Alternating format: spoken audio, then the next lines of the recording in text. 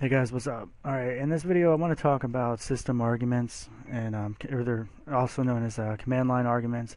A lot of times in a Python program you're going to see something like this. It's going to be like sys.argv, which basically I believe it's like short for argument value, but don't quote me on that. But it looks like argument value, and that seems fine to me.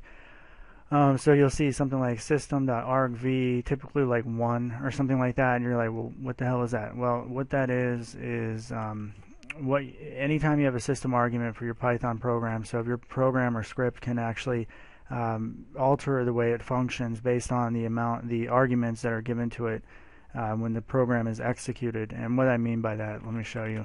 We're going to import something called sys, sys. And now we can go ahead and we can look at the actual command line argument. So we're just going to simply print out, we'll say sys.argv1 or 0, I'm sorry. So 0, and what 0 is going to be, it's always going to be the full path to wherever the Python script is located. So when we run this, you're going to see a path that goes right to where this tutorial script is. And as you can see here, let me get rid of this so I'm not confusing the issue. So when we run the program, you can see that it is printing out the exact path to where this tutorial script can be run or be found.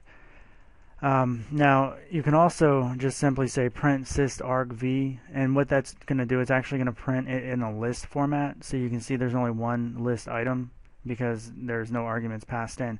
Now if we actually pass in an argument, I want to show you something. If I go like this and I run this tutorial.py, which is the name of the script, and I give it like a argument like test, right? It actually doesn't show you the test and the list item there, because I'm using Windows. You have to actually explicitly say Python tutorial.py, and then you can actually put in here as many arguments as you want. So we'll say arg2. So test is argument 1, arg2 is test, argument 2 is arg2. So you can see that it's now a list. So if we wanted to actually say sys print sysarg, and we'll just say starts counting at 0, but remember 0 is the name of the script. So we'll just say print the second argument, and when I execute it here, you're going to see that it prints arg2.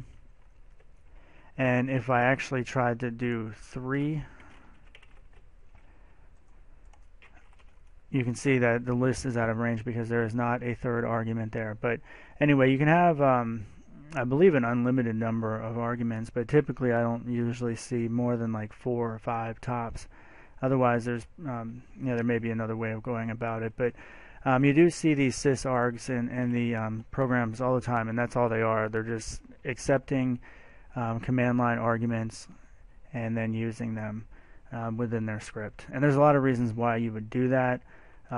Like say if you're iterating a list of items and those items are a DVD, and a DVD is handled in a certain way as opposed to a Blu-ray.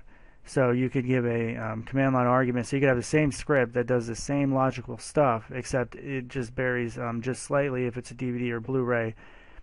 So you can pretty much reuse the script by just saying, okay, the command line argument is Blu-ray or it's DVD, and essentially you can reuse the program. That's probably it's an example, but there's multiple reasons why you would want to be able to pass in arguments that could be dynamic to a script. All right, guys, thanks for watching. Bye.